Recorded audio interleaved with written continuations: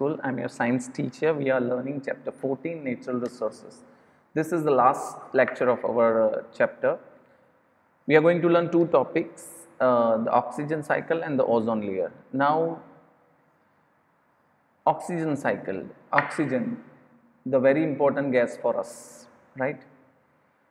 It gives us life, we can say. But we are talking here is how does an oxygen gas will balance in our atmosphere, how this goes to the earth and come back. That is the process we are going to see. Now if you know, in our earth, we on our atmosphere we have 21% of oxygen. Also oxygen can be also found extensively in the combined form on our earth crust, right? Also in the combination of carbon dioxide, we call it as CO2. Now this in the crust, right, you cannot find oxygen in a free state. It will be in the combined form in terms of oxides of metals, of silicon, carbonate, sulfate, nitrate, all this. So oxides means, right, those oxygen when combined with sulfate and it becomes oxides of sulfate. So oxygen, first of all, it is there in our atmosphere.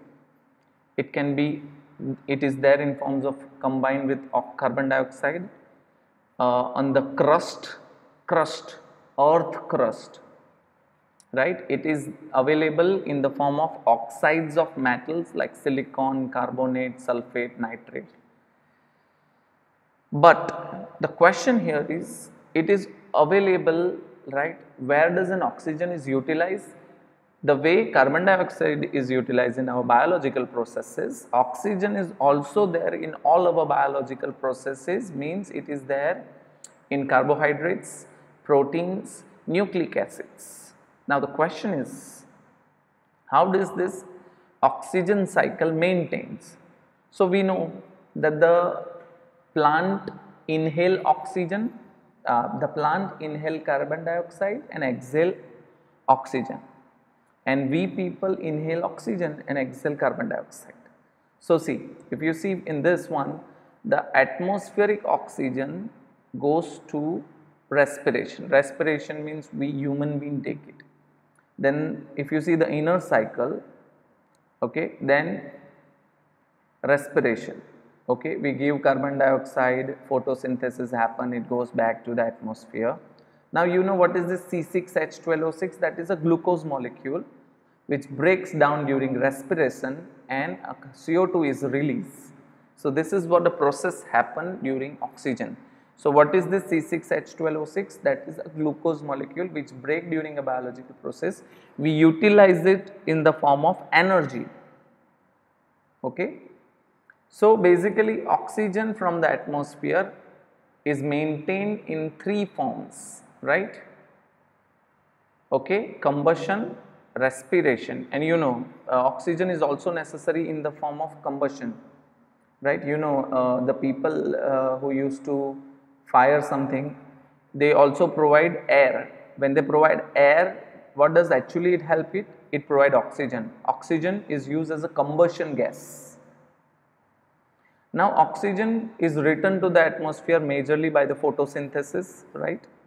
The plants, as what I said, they inhale carbon dioxide and exhale oxygen, and that is how the oxygen is maintained. That's why we keep on telling grow more trees, right? Now you must be thinking that oxygen is so good, but there are certain sort of bacteria that for them oxygen is a poison. You must be surprised now. Yes, oxygen is a poison for them. Have a look. There are certain bacteria are poisoned by an elemental oxygen, right? The process of nitrogen fixing bacteria, I told you earlier, there are bacteria which fix the atmospheric nitrogen, right? Those bacteria cannot stay on the surface of the earth because of this thing. They die in the presence of oxygen. Okay, so presence of nitrogen, process of nitrogen fixing bacteria does not takes place in the presence of oxygen. So it's a very simple process of an oxygen cycle. Now the very important thing we are going to learn is an ozone layer. Now guys, ozone layer, if you talk, what is ozone layer? We heard this word many a times. So ozone is what? It has an ozone molecules on it, right? Ozone molecules. So what is that ozone molecule?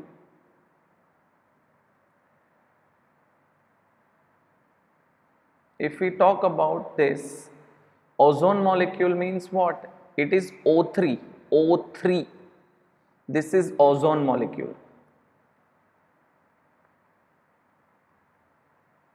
Okay, so it is made up of how many atoms? 3 atoms of oxygen combined together and will become an ozone molecule. So that is the formula of ozone. Now what happen is, right, and this is called ozone.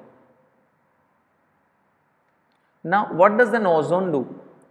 What ozone do is, it stops the harmful radiation, ultraviolet radiation coming from the sun towards the earth. It stops that radiation coming from the sun towards the earth. If those radiation will not be stopped by an ozone layer, if it will touch us or the living organisms, we are badly affected by it. And on a surprise note, I tell you, ozone is poisonous.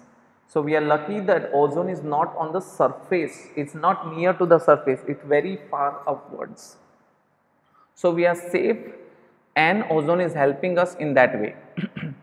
Now, then how does it getting depleted? Depleted means how does that ozone is getting? Now when CFC, chlorofluorocarbon, chlorofluorocarbon, right? Chlorofluorocarbon. When this CFC molecule break this into two, O2 plus O. So this CFC molecule break our ozone molecule into O2 plus O, right? So this CFC molecule, right, as what I said, is very this can break our ozone molecules, and I already told you, if ozone layer is getting depleted, it will be very dangerous for us. So once they reach the ozone layer, they will react with the ozone molecule and resultant in the reduction of the ozone layer, right? So if you see this figure brown, in 1980, can you see the purple portion? That was an ozone depletion layer. See, in 1985 it is so big, then the people get serious about it, right? So in 1990 it is slightly changed, but still there is a big question for us. We have to protect this ozone layer, otherwise our life will be in danger in future. So I hope you got what I said about an ozone. How does it help us? It is poisonous. It will protect us from harmful radiations, that was ultraviolet radiations.